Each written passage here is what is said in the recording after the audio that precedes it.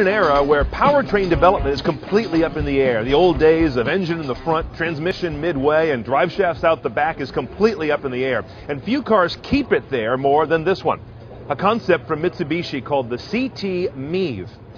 MiEV stands for Mitsubishi In-Wheel Electric Vehicle. Here's what it means. Down here on this corner is an example of a wheel that has an electric motor behind it. And that's the same all the way around. The idea behind this car is to be powered locally at each wheel, as well as having a gas engine, but a very small, stingy gas engine. In this case, they envision a 1-liter, 3-cylinder.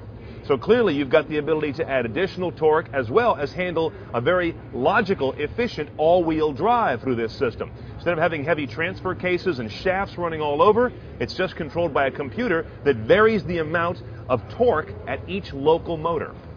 Now, you've never been able to buy a car with this kind of technology, but that doesn't mean it's going to be in your grandchildren's era.